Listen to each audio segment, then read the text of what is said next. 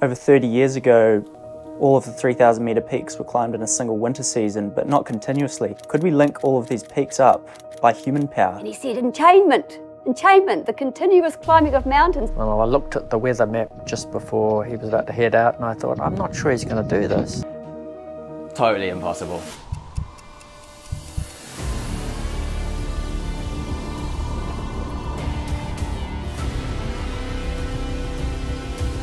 Day 24.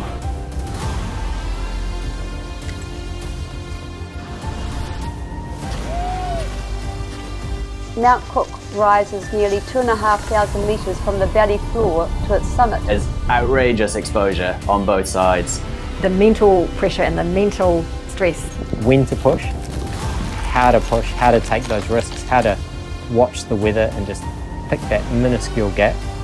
You're constantly reassessing conditions time and time again.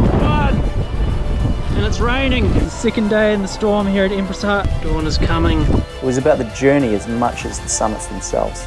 We'd climbed 23 out of the 24 peaks. Success hung on the final peak, 300 kilometres away, but a week of bad weather was coming. If we were to fail on this final peak, would it have all been in vain?